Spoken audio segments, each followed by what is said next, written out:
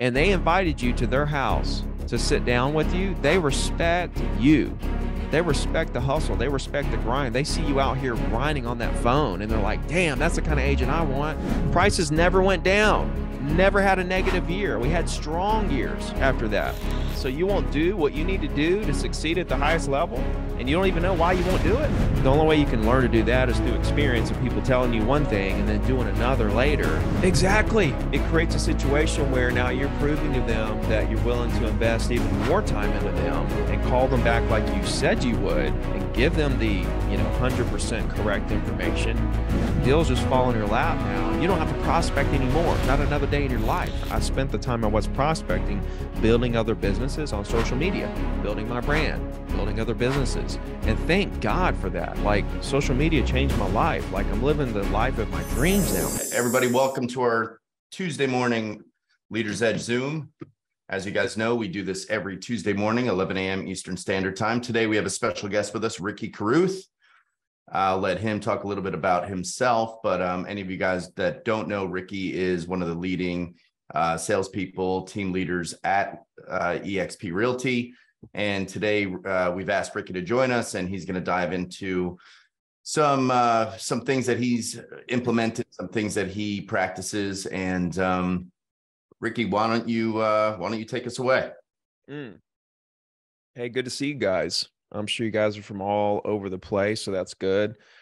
Yeah, I've been on this call before, and I'm sure a lot of you already know my story and what I do and stuff.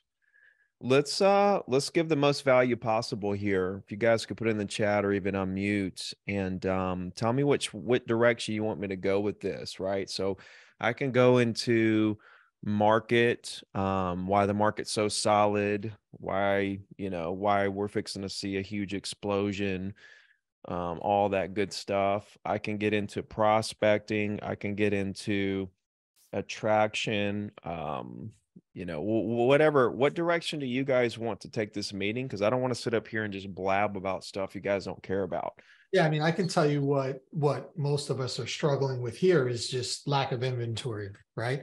Getting listings, there is no inventory. How are, everybody's kind of flushed with buyers. There's, really no inventory around. So how do we get those listings, get those sellers to, how do we attract them? What are we supposed to be doing? That type of stuff. Yeah, and even how do you get people to pull the trigger, whether you have buyers or whether you're working with prospects that are going to become sellers. How are you getting people to make that move to enter the market? I'd have to dig into the business, right? So, how are we getting leads? Why are we flooded with buyers? Why are we not flooded with sellers, right? It's going to come back down to how you're prospecting, what your marketing and game plan really is. Like, for example, you guys know Levi, he closed $86 million last year, all on YouTube. He said 95% of those deals are buyers. If you're focused on a buyer attraction type business, then you're going to have a bunch of buyers. If you have a lot of buyers, look at how you're attracting these buyers and start figuring out how to get in front of the property owners instead of buyers. I've always been more of a listing agent.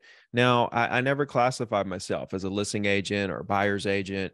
I'm a real estate agent, and I'm happy to help anybody buy or sell. I've never turned down a buyer or turned down a seller. I've never fired a client.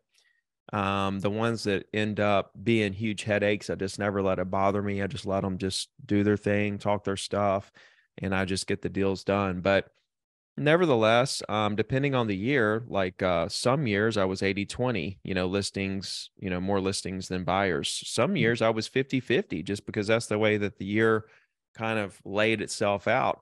But the big punchline is that I focused on property owners. I didn't really focus on sellers, or I didn't think of them as listings. I thought of them as somebody that could list or buy, they could do either. But I found that property owners were the most efficient. Like, in my mind, my theory was property owners are the most efficient leads. They're the most efficient clients because they can buy or sell at any given time. Right. So why would I box myself in and only build a business where my lead gen method attracts only buyers into my ecosystem? Why not talk to property owners, right? Not sellers. right? Property owners who may buy or sell, create those relationships, see what it is they're trying to do. It's like, when are you looking to do your next transaction? Is it next week, next month, 6 months, a year, 2 years, 5 years, 10 years? When is it? Do you have an agent that you plan on using at that time? And let me create a game plan around what we need to do to help you, with what your timeline is of your next transaction in life. Now, what types of things are you doing to get in front of those potential seller candidates? Property owners. I know it. Property Yeah, owners. and I know it's just going to sound so crazy, guys, because when I say stuff, it just sounds so easy. But it really is. I just call them. I just pick up the phone, pick the houses you want to sell, and just call them and say, "Hi, I'm Ricky. I'm a real estate agent. What can I do to help you today? You looking to do something soon? Do you have an agent you're working with? I'd love to work with you the next time you do a deal." It's not super complicated. Really easy stuff. We overcomplicate it, A. B, we try to figure out ways not to call people. And this entire business is predicated on you talking to people you don't know to help them buy and sell real estate. It's the one thing nobody wants to do. It's like, that's what you signed up for. People say, well, what if I have some, and listen, I don't care if you get your leads on Zillow, realtor.com, Facebook, Instagram, YouTube. It doesn't matter where you get the leads. You're going to have to sit down and call them. So,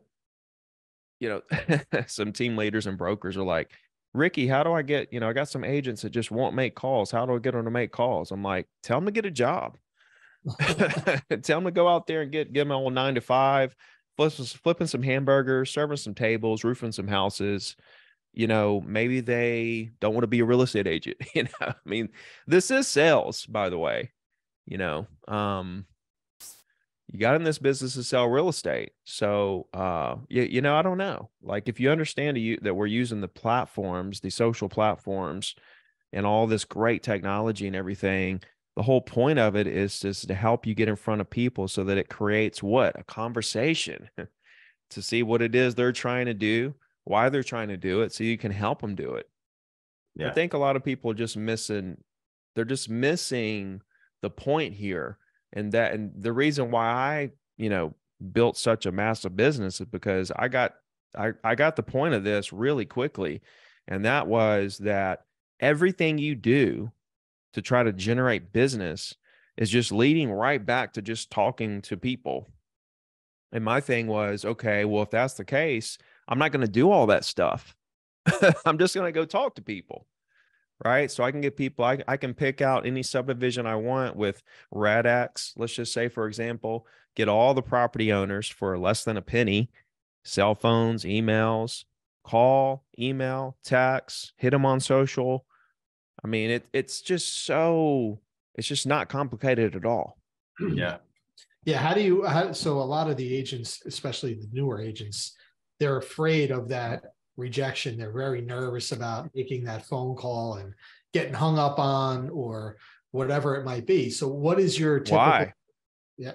Man, insecurity. I don't know. Yeah. I don't know. I mean, everybody's you ask one of those agents why, right? What do they say? They'll say, I don't know. Yeah. It's like, well, what are we doing here? Yeah. Right. You don't know why? So you won't do what you need to do to succeed at the highest level? And you don't even know why you won't do it? Because of rejection. But what's so bad about that? I don't know. Okay. Look, I'm empathetic towards it.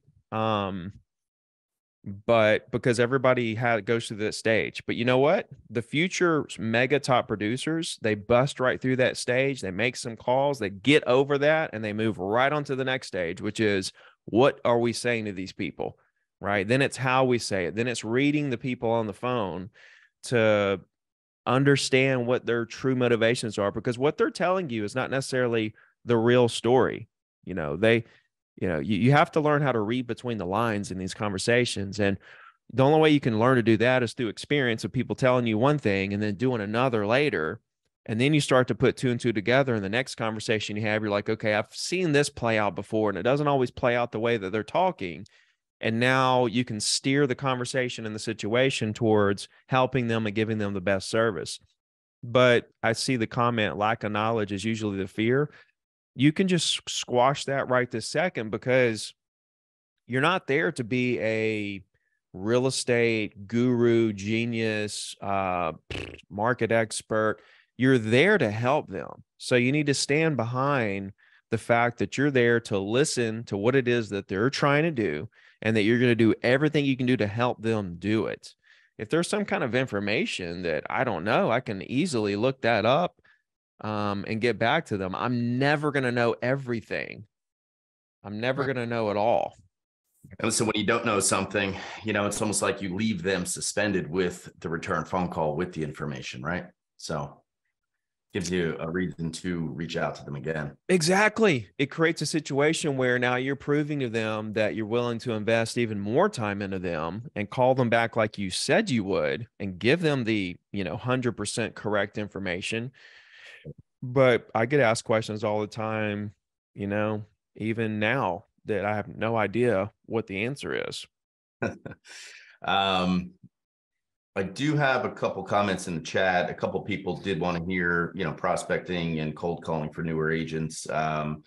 Somebody made a comment about, lack of knowledge is typically what drives the fear. I do think that's true, but it's lack of knowledge, but it's also lack of experience, and it's lack of just, at the end of the day, you have to accept that this is what you signed up for, as you said earlier. And I did sales over the phone for many, many years when I was younger.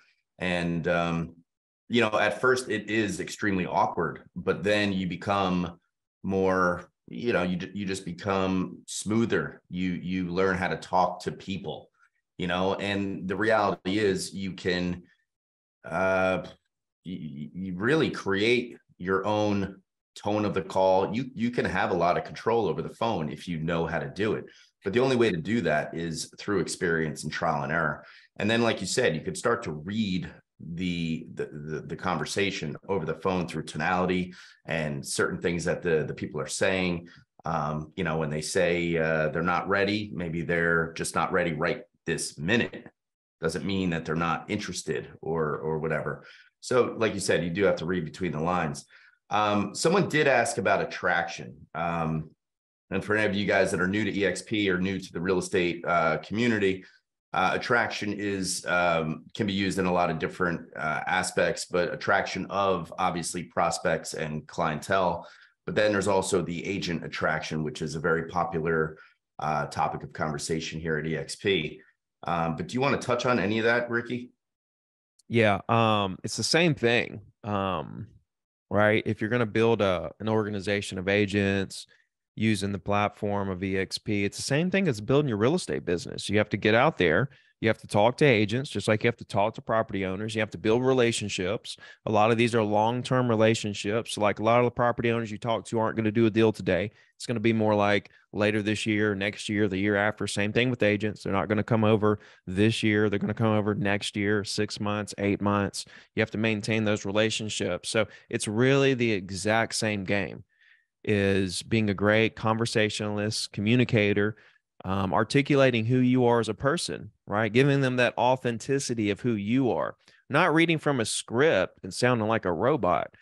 That's going to devalue who you are. It's not really articulating who you are as a person. Like, you're there because you really want to help these people, property owners, agents, whoever. However, when we come off a little too strong, when we're reading from these 1980s, these 1980s scripts, makes us sound too salesy, makes us, gives us a disingenuous feel. Learn about people, be more genuinely curious about what's going on with them, what they're looking for, and how you can help them, accomplish whatever it is they're trying to accomplish. They said that, what was it, Zig Ziglar, is the more people you can help, get what they want, the quicker you're going to get what you want. Yeah. It's true, super true. Also, know your prospect better than you know your own product. Like, know what they need by asking them questions, right? Yeah, exactly. That's the fundamental basis for rapport building. And Well, Ricky, let me ask you a question. Let's hypothetically here, you have a conversation, you call Mr. Property Owner, and you wind up having, you engage in a conversation, and it's a pretty decent conversation. And pretty much the outcome is, I have no idea if I'm getting ready to sell. Maybe I will in a year or two. Cool, Mr. Walsh. Do you have an agent you would work with if you were to buy or sell? Right. And how are you keeping in touch with that prospect after the fact? Are you, because he tells me he does or doesn't have an agent. I say I'd love to work with him when the day he does want to do a deal. And would it be okay if I stayed in touch? Great. What's a good email? Is this your cell number? Great. I'm going to stay in touch with you via email. Again, my name is, and with whatever company in whatever area. I'm going to stay in touch with you via email. If you ever need anything whatsoever, help moving a piece of furniture, you give me a ring. You know what I also do is email. What's that? I was going to say, what I've also experienced myself over the years is that when I do build a relationship with somebody, obviously there's the end goal in mind that they may, at some point buy or sell a piece of real estate with me, but you're building that relationship, and anybody they come in contact with over the course of time that that you have that existing relationship with them, they're a major referral source for you. I mean, they are your spokespeople that are out there, your ambassadors, so to speak, that are out there speaking your name, and that will, let's say, tee you up with another person that they come in contact with that might be ready to act right then and there, more so a now than a someday or a never. Yep. So I think people lose sight of the fact. I mean, I've had people in my network that they have a relative, let's say, that's a real estate agent. I know they're never going to buy or sell through me just because it's their brother's daughter. Well, you don't really know that, right? So that person could get out of the business. That person could do something that person didn't like. People change agents all the time. So when they tell me that they have an agent, I'm like, great, who is it? I may know them. Oh, great. They're a great agent. You're in really good hands. Listen, I would still love the opportunity. I'd still love to stay in touch with you if that's okay. Oh, it is? Cool. What's a good email? So I'm putting them in my database and I'm sending them my weekly email, just like I do all my clients, right? Every single Wednesday, regardless if they have an agent or not, if they're willing to give me that information, because 2 years down the line, I've forgotten about them, but they've seen my emails, their agent retires or whatever happens, they have a bad experience and they say, you know what, I'm going to give Rick a shot. So it happens all the time. I could care less about all of that. I mean, my job is to put my name in as many hats as possible, right? And put myself in the best position with every prospect to push it to the maximum level of the possibility that we could do a deal one day. And whether it happens or not, it doesn't matter, because I'm going to do my job to build that database up to the largest that I can.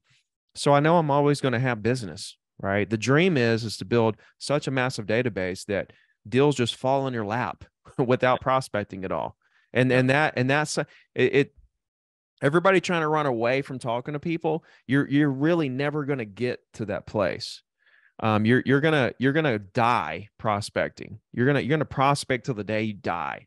And what I want to see is you running towards, let me talk to as many people as possible as quick as I can to build that database up to the point where in 3 to 5 years of that really face down grinding, you can get to a place where your database is so large, you've talked to so many people, you've connected with so many people, and you're sending out so much content that deals just fall in your lap now, and you don't have to prospect anymore. Not another day in your life. 2017, I made $1 million for the first time in a year as a single agent. I never prospected a day after that, ever. And I still continue to make $1 million every single year. So that's the dream. And if you guys will just get your head, it's like, if you just wake up and realize this is the game, go out there and play the game as hard as you can for a good 3 to 5, then you're good. If you just trickle the game and just try to avoid the real game, you're just prolonging, and it literally, I've seen agents literally die where they called expires and for sale by owners till 3 days before they died on their deathbed, knowing they were dying, still making calls because they want to leave their wife as much as they can. I've seen it happen. And what are you doing other than happen anymore? What are you doing other than the calls, Ricky? Obviously the calls is a great way, obviously, but is there any other way you're prospecting or getting these property owners or any other form of listen to me, any other form goes right back to calling them. If I get them on Zillow, I got to call them. If I get them on Facebook, I got to call them. Instagram, call them. YouTube, call them. Sphere of influence, call them. Right? Yeah. Open house, I get a list of people that came in the next day, I call them. It's all comes back to calling them. So I'm bypassing all the stuff that leads right to calling anyway, by just calling them. I just pick out the exact property owners I want to do business with, and I just call them. I could even use the same script. As a Zillow lead, let's just say, as any of these, as a Zillow lead, okay? Hey, Mr. Homeowner, Ricky Caruth, the eXp Realty here in Gulf Shores. How you doing? Me too. I'm enjoying the days and gorgeous. Listen, I won't take it too much of your time. I saw you were looking at properties online here recently. Just calling to follow up with that and see if there's something I could do to help you. What's the chances he was looking online at something in the past 6 to 8 months? Probably 100%. You could literally take any script and call any property owner. Hey, were you trying to sell your house? Like you could pretend like everybody's unexpired. Were you trying to sell your house at some point? I mean, but that's not what I do. I don't just, use different scripts for different leads, but you could, right. If you need to trick yourself into thinking these are Zillow leads or these are warm leads or whatever the case may be, hell, they're selling you the same people that I'm talking about. They're selling you their contact information. It's nuts.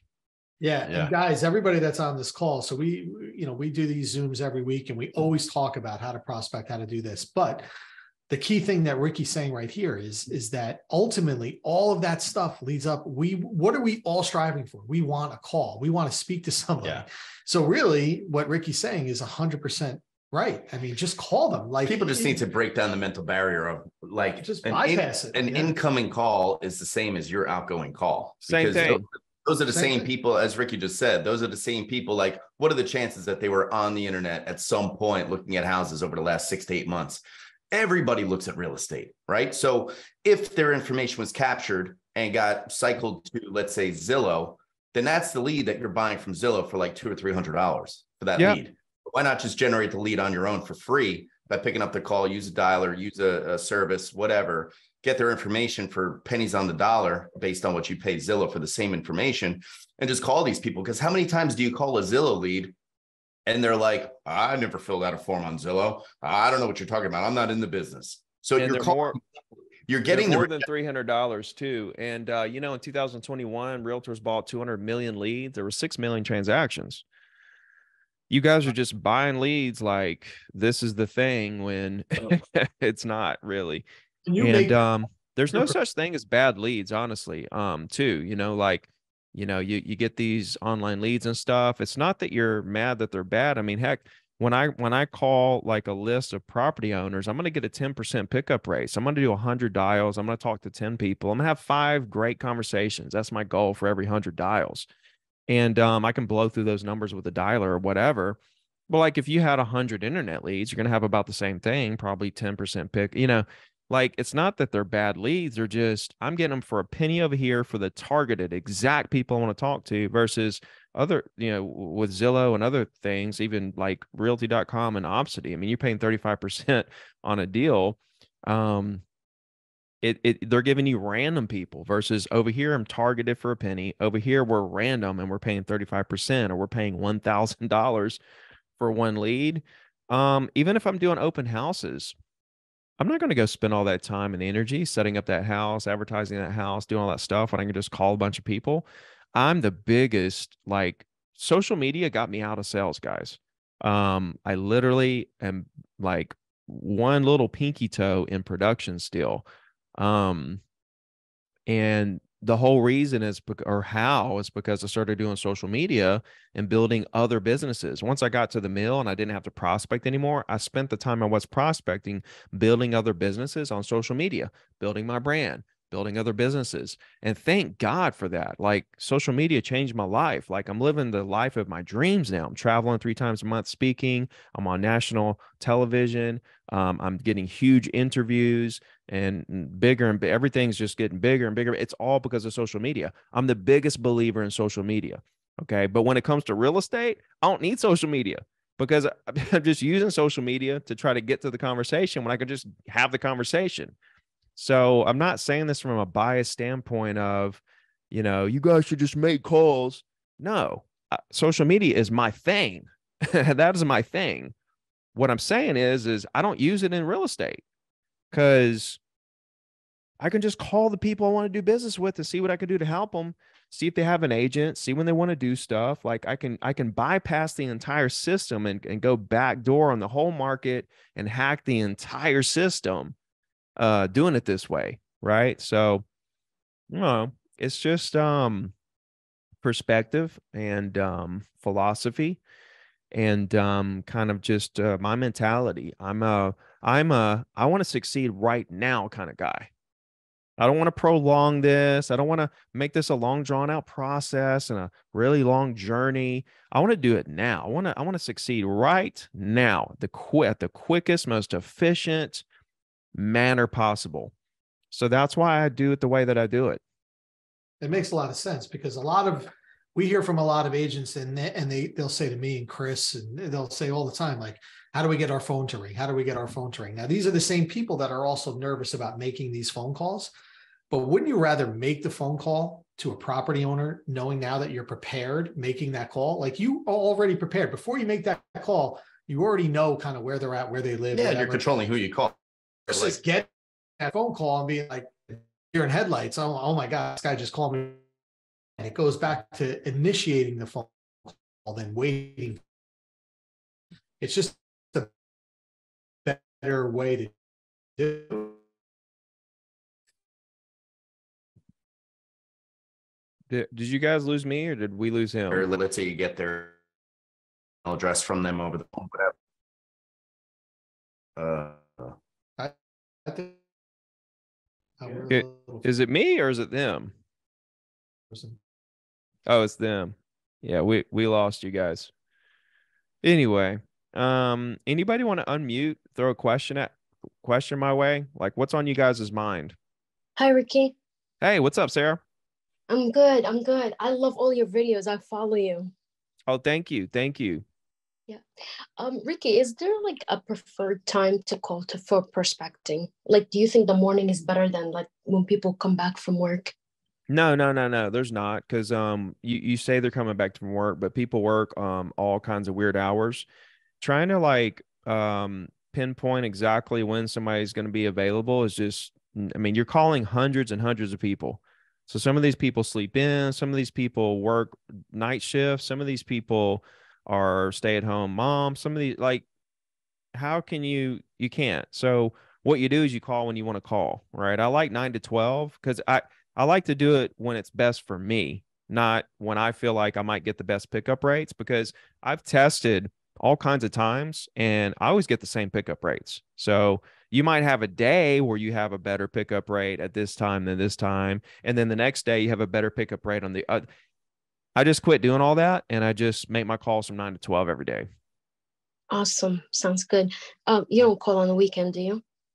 I never have. I did a Saturday session maybe 2 or 3 times in my career, but weekends for me are for not working. Unless I'm showing property and going to a listing appointment or negotiating a deal or writing an offer, I'm not going to be working on the weekends.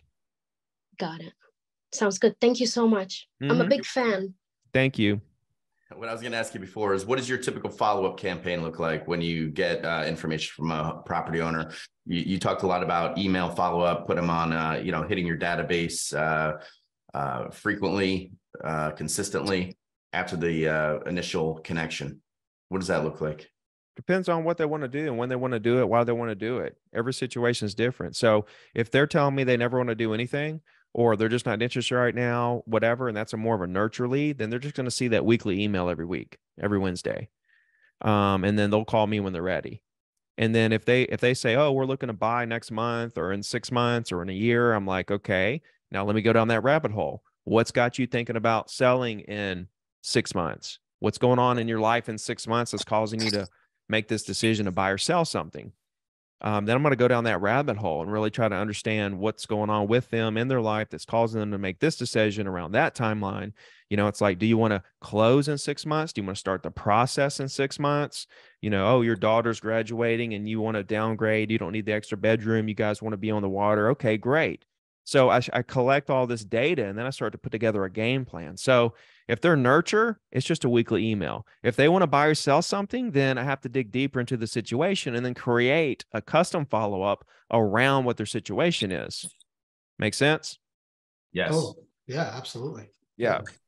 I mean, that's the only way to Rick, do it. I mean, if we're going to be a professional, right? A professional, that's what a professional does. They diagnose the situation, do discovery on what's happening. It's like a doctor. When you go to the doctor's office, you say your stomach's hurting, he's going to start pushing on your stomach. He's going to run some tests. They're going to identify what the problem is and then try to figure out the solution and a game plan. It's the same thing. You know, when they tell us something, then we need to dig in, see exactly what this, you know, the problem is, the motivations are, and then create a game plan around it. Gotcha. Yo, Ricky, I got a quick question for you. What's up? It's Gene. Hey, what's up, Gene? What's up? Yo, sorry I couldn't get on today. I'm actually moving today, so otherwise I'd be there. But, yeah, right, dude. You're at the beach. I can see it from here. I am at, well, I'm on my balcony, but I'm not at the beach. What do you call it? Is there one, okay, are there like one or two things that you use on a daily basis, whether it's, you know, some kind of tool or anything? Like, we all have something that we just can't live without, that we use every day when it comes down to business, you know, technology, an app, something. What is that, you know, one or two things that you can't live without?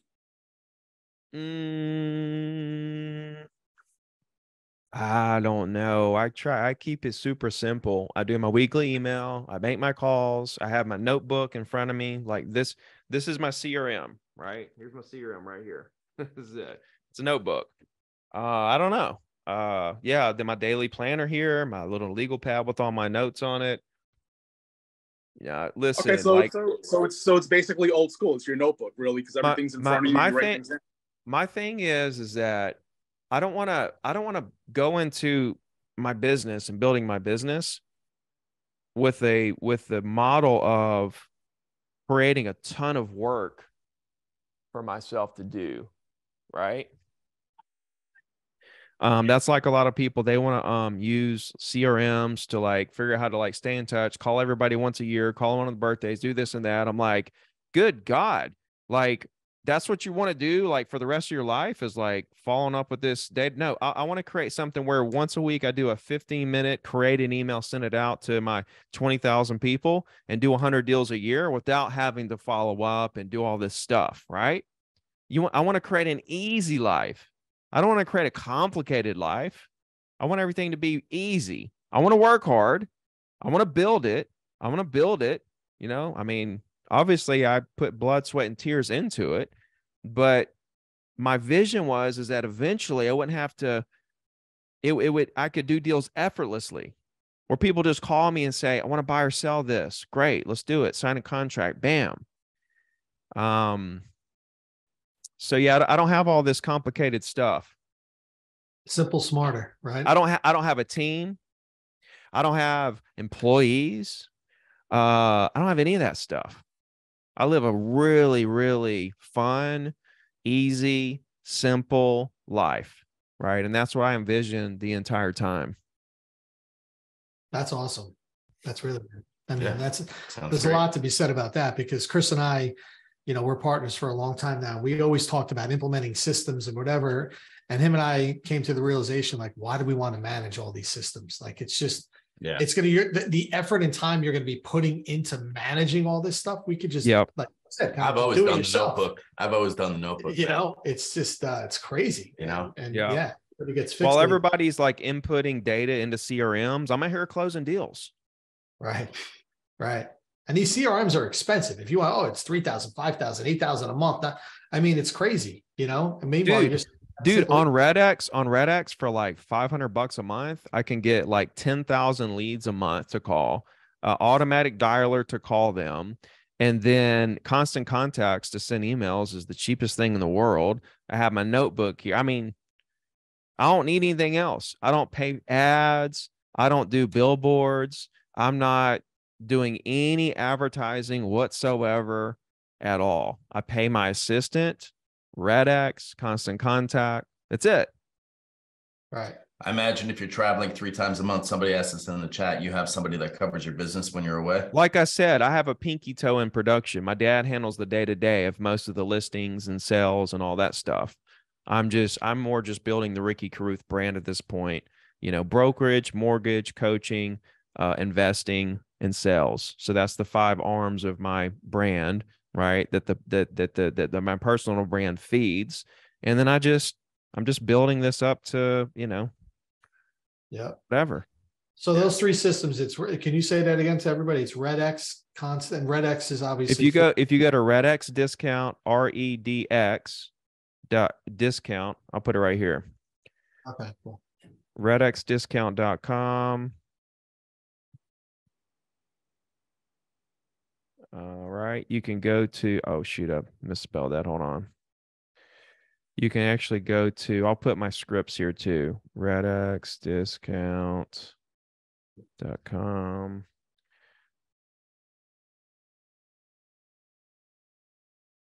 RCscripts.com. You can download all my scripts. There's also a tutorial of RedX, a demo there. And then the weekly email is start my weekly email.com.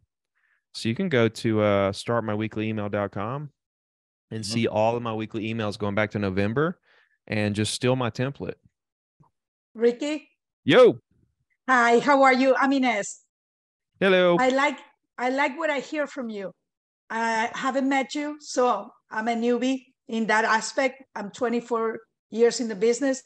And it's so true what you said.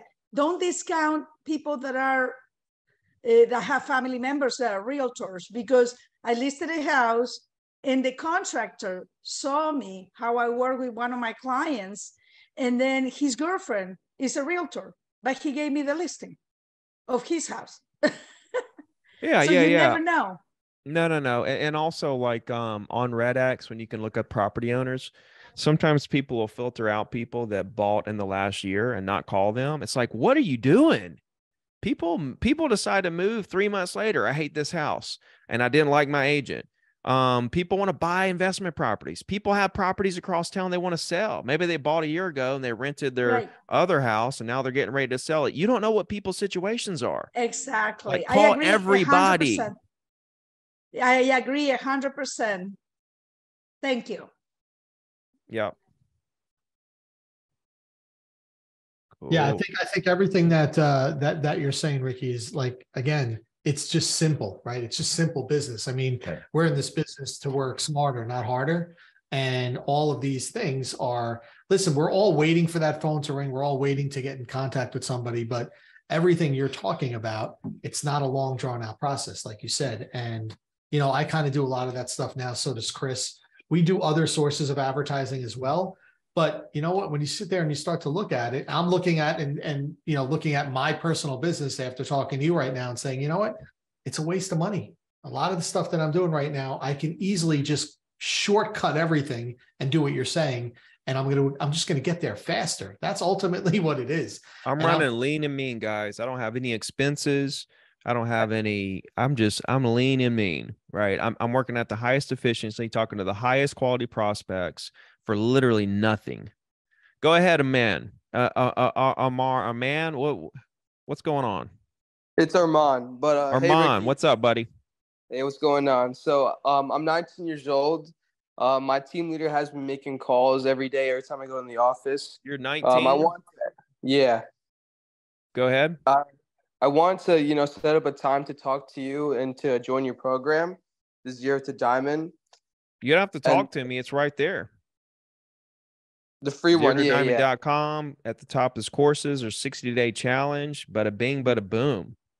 And then my second question was, when you're cold calling and when you get someone on the phone that, you know, doesn't like really sound enthusiastic or just giving one-word answers, how do you make that conversation flow better?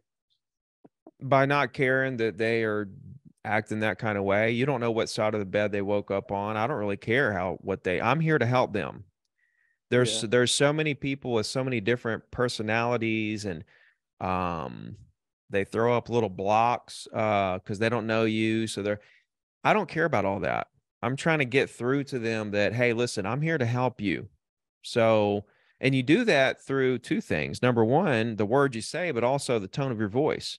If you talk to them like they are your mother, every single prospect, if you talk to them like their mom, dad, brother, cousin, best friend from high school, the tone, right, that makes them feel comfortable, that's the first part of it. And then the word you're saying, you're not trying to sell them a house. Do you want to sell? Do you want to buy? All that blah, blah. You're saying, hey, here's some market information. Is there anything I could do to help you? You looking to do anything now or in the future? What can I do to help you? I'm here. We're talking. You know, I'm here to help you. What you got? Walking into every situation, not caring what happens. Like when I talk to a prospect, I don't care if they buy or sell or not. When you take that transaction out of the equation, it really opens up so many opportunities because now you're open-minded to, wait, they're an expired, but they want to buy something across town.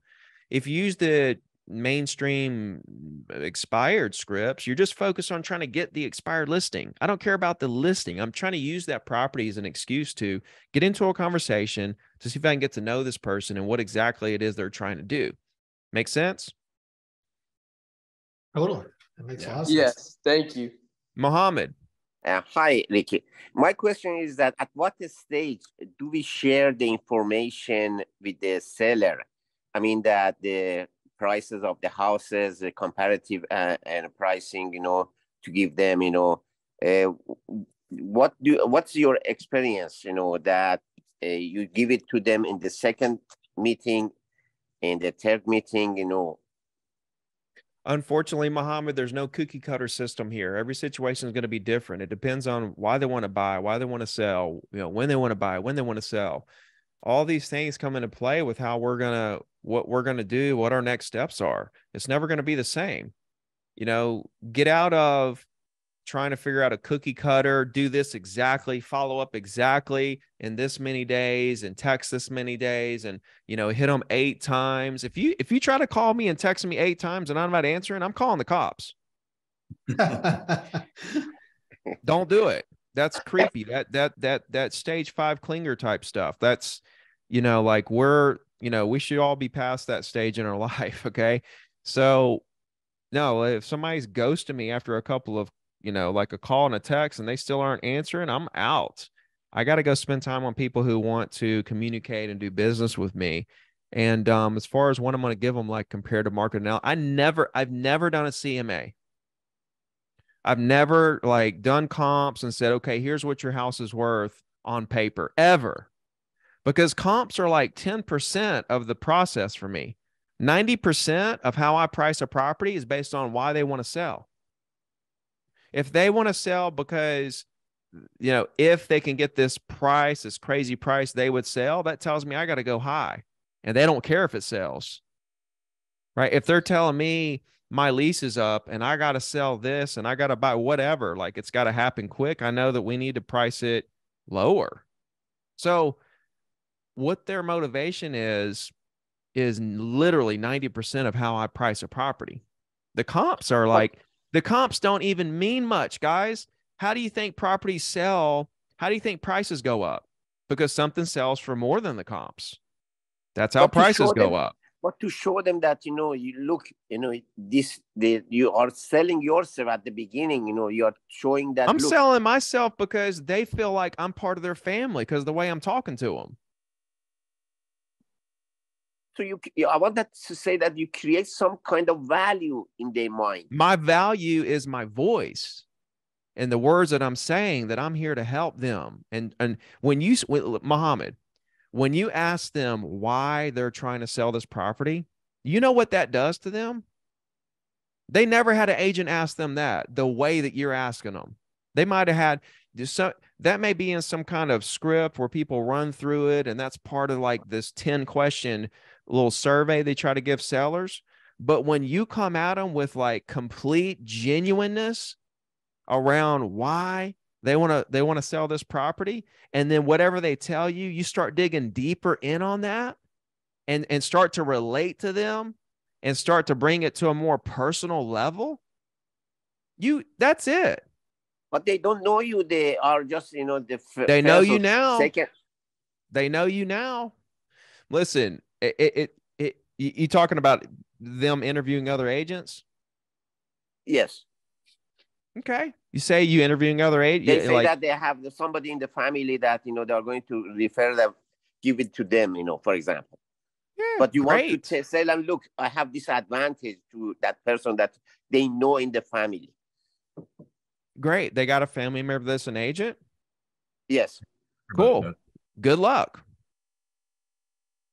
I'm not going to sit here and fight over listings. I'm not going to try to persuade you not to use your cousin. If I meet you and you like me enough to list your property with me over your cousin, great. If not, you pretty much lost that deal before you even walked into the living room. If their cousin is an agent, unless their cousin just sucks. Right, Mohammed? No, I have had clients that, they said that, look, I had this with this agent, and it was 6 months in the market and they couldn't sell it. So you want to show that you have some so the cousin had it listed for 6 months. Yes. Okay, so the cousin's out. If they're interviewing other agents, the cousin's out. Yeah, Mohammed, I think what Ricky's saying is, in simple terms, is you're making it more complicated than it needs to be. They're interviewing somebody else. The cousin already had this for 6 months. They're already talking to you because if they wanted to list with the cousin again, they wouldn't be talking to you. So how did they get to you, Mohammed? How did they get you? How did they find you? I called them, and cold calling, I just boom. So if you cold called them and they invited you to their house to sit down with you, they respect you. They respect the hustle. They respect the grind. They see you out here grinding on that phone and they're like, damn, that's the kind of agent I want. I want somebody out here calling people. That's what we need. Cousin Johnny, he didn't do nothing. Muhammad's over here calling people. Hell, if we listen with him, he's probably going to call people to see if they want to buy our house. They're already sold on you, bro. You don't have to sell yourself anymore. Walk into the appointment, assume the listing, figure out why they want to sell, price it accordingly, and say, let's get started. Sign here.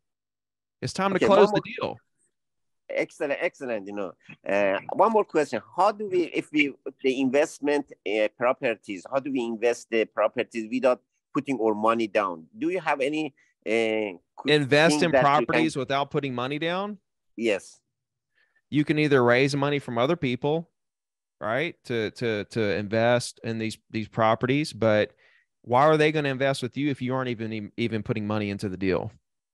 So sometimes, you find the property that they price it, the bank, they price it higher, than what they are selling it. So you say that, look, this property is, if you appraise it, it's going to be this much. So I'm going to get the less than that, the price of the house. So listen, man, you don't need to be talking about investing right now. What you need to be talking about is getting your sales game right, making enough money to put down on some properties.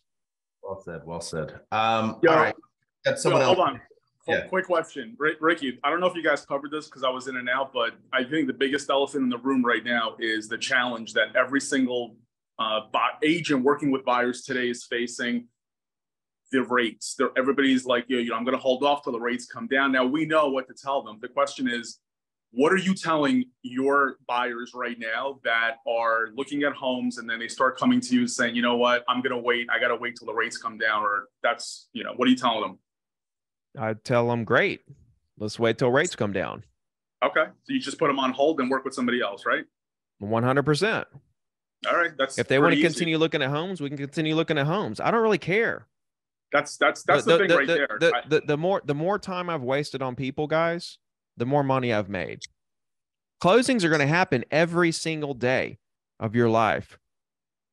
Let me show you this, guys. I don't know if you guys have seen affordability, right? Monthly mortgage payments from 1989 to 2023. See how steep this curve is? Can you guys see that, by the way? Yep. Look at that, right? Look at where we are right now. But what's really cool is when you take this chart and you adjust it to inflation. Now, look at this is a much better illustration of monthly mortgage payments because this is adjusted. If you see the first chart, it was around $700 back in 1989. But in this chart, it shows it at about $1,700. What's cool about that is it's just adjusting it for inflation of what $700 was back in 1989. And you see how this chart goes, and you see what happened is we got really spoiled 2010 through 2015, 16, 17, even 18, 19 was lower than the 1990s. And then it shot back up to here. But if you see, we're not too far off at all from 1989. Not at all. And if you look at mortgage payments as a percentage of median household income, we're lower than we were in 1989. And we got spoiled right here. But when rates go down 1%, that's going to lower payments by $300. And we're literally going to be right here where we were in the 90s in terms of affordability, because the payments are $2,651 right this second. And I just want to show this before we get to the top of the hour here. But look at prices. We started out the year, this is national prices. We started out the year at 350. Now we're at 378. We're up 9% from the beginning of the year. And prices went down right there. Look, they went down in 2022. They went even down in 2021 and picked up at the same time. We actually started picking up a little earlier this year than we normally do price-wise. And it shot to the moon. And guess what? We're about to go positive year over year. And all the people talking all this smack about real estate crashing and stuff, we're in a crash. It's just not a price crash. And you see this wall here? We're going to bust right through this and go positive year over year. We never went negative year over year in a lot of markets. Agents are leaving the business left and right. We're down 60,000 agents. Why? It's because 4.2 million transactions is what we're on course to do this year, right? If you go back to 2008, we were at 4.12. We're not too far off from 2008. This is literally 2008 right now. And if you count like the number of homes and the number of buyers and sellers in the market and everything, it's probably even, if you kind of like do the inflation numbers of transactions, comparing this to it's probably worse than 2008 in terms of number of transactions.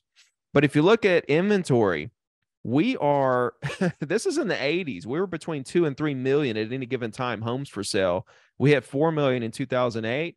We're down to 700,000 homes for sale. We're lower than 2021 and 2022 right this second. I could go through why there's so much demand in the market with birth rates and how many 33-year-olds we have and people that are sitting in their house wishing they could buy another one that are locked into the rates, and they just every day they want a new house more and more and more, and the amount of immigrants coming into the country and stuff like that. But look at what home prices have done, not only through recessions, but just regular. I mean, like only in 2008 during that time did prices ever go down. And this chart, this is going back to 1942. This is appreciation of real estate, residential real estate, going back to 1942. The green is positive years. You see what I see? In the 40s, we had 5 years of double-digit appreciation. Everybody said it's going to crash and burn. It didn't. It stayed positive. In the late 70s, we had the run up to the 18% interest rates. Prices never went down, never had a negative year. We had strong years after that. In the mid 2000s, we had the run up to the Great Recession, and we had those negative years, from 2008. Here recently, we've had 2 double-digit appreciation years, and everybody's like, oh, dude, that's nothing compared to some of these other run-ups that never went negative afterwards. We hit 6% last year, and we're at 9% right now on the median home prices right this second, fixing to go positive year over year. So what I feel bad about is first-time home buyers that are getting kind of priced out a little bit. However, if interest rates go down 1% from where they are now, that's going to help out a lot. Median household income is going to continue to increase. We're not in that crazy of a shape when it comes to affordability as what people will lead you to believe. It's not that crazy. I think that we have a lot of people who are woe is me on this. I'm priced out of the market. Get off your ass and go save up some money and go buy a house. You can do it, guys. I promise you. But nevertheless, we've got record amount of 33-year-olds coming into the market, immigrants coming in, renting, and even the rent increases are causing home prices to go up because investors are willing to pay more. You just had an investor buy $1.5 billion worth of 4,000 homes from D.R. Horton. I'm buying 3 D.R. Horton houses right now, closing on 2 this month and another one in September. As soon as they get through with it, I just closed on an older home. I bought a commercial duplex. I'm buying everything I see that's around $300,000 to $400,000 because I know what's going to happen with prices and rent and everything else. We're about to see an explosion, ladies and gentlemen, of buyers into the market. There's more pent up demand than we've ever seen, and it's going to be unlike anything you've ever seen. The run from 4.2 million transactions to 5 million, 5.5 million is going to be unlike anything you've ever seen. And what you want to do is stack inventory.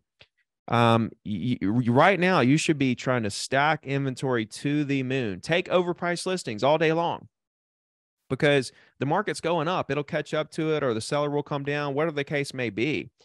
But you want to be the one that's sitting on a pile of inventory, 10, 20, 30, 40, 50 listings when rates do get closer to 6, because it's going to be just crazy. The market's going to get nuts. And you're going to be sitting there thinking you're lucky stars that you did what you needed to do to get out there and create more relationships with property owners and stack listings and build your database, do your weekly email, do the things that you need to do. Back in, this is an illustration actually of my business. This is just an illustration. But I didn't do anything different here. 2008, 9, 10, 11, 12, 13. I didn't do anything different. 14 was the first year I did 100 deals. I didn't do anything different day to day, right? My business exploded with the resurgence of the market. When the market came back, my business exploded with it. Same thing with you guys right now. This is your 2008, but it's not going to take, what is this, 5 years to re-expand? It's going to come back with a vengeance really fast. And you don't really have the time that I had to get out there and just slow roll build this thing. I wasn't slow rolling, but you guys can, I didn't have Red X. I didn't have all this stuff. You can get out there and really do some damage. And if you're just sitting around trying to figure out stuff, you're doing the wrong. You need to be talking to property owners all day, every day, building that database, stirring the pot, making stuff happen. And it may not pay off like you want it to right this second. You may talk to tons and tons and tons of property owners, and you may not get all the listings in the world that you want. But that doesn't matter because those people are going to do business with you next year, the year after, and they're not going to, when it comes to interviewing a couple agents, you're going to be the one they pick because you've been talking to them for 2 years and sending them emails and staying in touch and doing all that stuff. This is your moment, guys, where you can go out there and actually make $1 million. Like, this is the moment right here to take advantage of, because once this opportunity is gone and the market resurges and everything, it's harder to gain the market share that you need to go out there and really make this happen. Right now is the time. It's kind of like the stock market, right, Ricky? Back in, the pandemic, everything's getting slaughtered. Everybody's, market's down, it's crashing. And look at all the people that, right now, the rich just got richer because they had a plan in place. Same thing with you, right? You're building for the future. They bought all these stocks on the way down because they realized the value was there. And it was just down for a reason. That was whatever, geopolitical or, pandemic. And now they're all reaping the benefits. Same thing is kind of what you're saying. Yeah. I'm buying houses. I know how home prices, the D.R. Horton homes I put under contract, they've already went up on the prices in those neighborhoods. Rents continuing to go up. I can buy right now an investment property at a 7% rate. And then I can refinance that rate. If rates go down to 6 to 5.5 or something, I can refinance them next year or whatever it is. But even at 7%, my payments are $1,700. I'm renting these things out for $2,300. The rent is going to continue to go up. I can hang on to that 7% rate and still win big. But in a year and a half, I can refinance at 5 or 5.5. I can do that and lower my payment even more, but I can't go back at that point and buy at today's prices. And today's prices aren't going to be here anymore. That's why I'm buying right now when things are the way they are, because I know I'm not going to be able to come back and buy brand new homes for $325,000, a 4-bedroom and all this stuff. It's just not going to happen. So, I tell my, Wow. I have as well, and I'll tell my clients, you buy a $300,000 place, you put down 20%, you're putting down 60 grand. Let's say you're making $500 a month. You're making $6,000 a year on 60 grand. It's 10% return on your money. Somebody else is paying your mortgage down for you. Now that $300,000 place is worth 400 or whatever in 10 years. And look, right. So it costs you 60 for that place and that'll be paid off. It's pretty simple math, right? I'm sure you're doing the same thing. super simple math. If I buy something for $350 and I put 20% down, my payments are 17 all in, payment, interest, insurance, taxes. I'm renting them out for 2,300. What is that? That's 600. I put 70 down. I'm making a 10% return on my cash on cash. They're paying my mortgage off. I have write-offs. It's appreciating. And the thing is, as rent goes up 2 to 3% a year for 5 years, look at what I'm making. Like that cash on cash return increases. It goes to 12%, 13%, 14%. I'm sitting here making 14, 15% of my money on a single family home. And not to mention whatever appreciation happens. Like it's insane. The returns are insane, honestly. Think about when that house is paid off. Somebody paid it off for you and it only cost you 70 grand. And now all of a sudden, even if the house never appreciated, it didn't just cost him 70 grand. Within like 8 years, I got the 70 grand back, right? I got the 70 grand back. It's brand new houses, no maintenance, right? Nothing's going to go wrong in that house for, whatever, 10 years. Maybe I have to do a little something here and there, but like within 8 to 10 years, I made my money back, my cash on cash.